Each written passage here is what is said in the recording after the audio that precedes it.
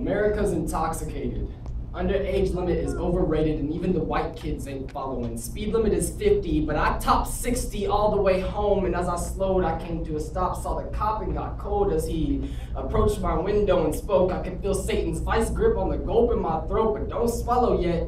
You still haven't sold your soul. You're just another teenage miscarriage who accidentally got carried away at a party and got into a heart and didn't think about my heartbeat or the dangers that surrounded me. And if only my apathy wouldn't have found me, I'd probably be at home. But instead I'm surrounded by these soldiers whose only prayer is to get home to their mothers and daughters all caught in this dire need of a father. But he just pulled the pin and dropped a martyr. Now he's gone. So tell my brothers and sisters, when I was 18, I couldn't buy liquor, but I drank and had to sell my life to the system and died for this country.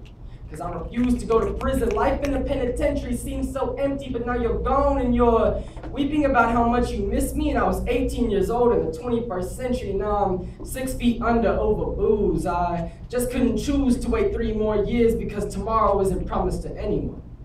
So as I board the plane, I promised to make it back by boat, car, or train, but the liquor had its curses crucifixed on my lyrics, and now I'm gone. So make sure you sing and tell my story of the war hero who couldn't make it back to accept the glory. But it was better to let the shrapnel tear me to shreds than to be on death row or on my own deathbed, cuddling with my comforter. So don't cry for me, because your tears are just as potent as that poisonous ocean of alcohol I consumed that night when I got into a car and took 3 men's lives. But the underage limit is overrated because these kids still drinking. I'm still driving, so I'll make sure that grenade still has a pin that I can write with. Yeah.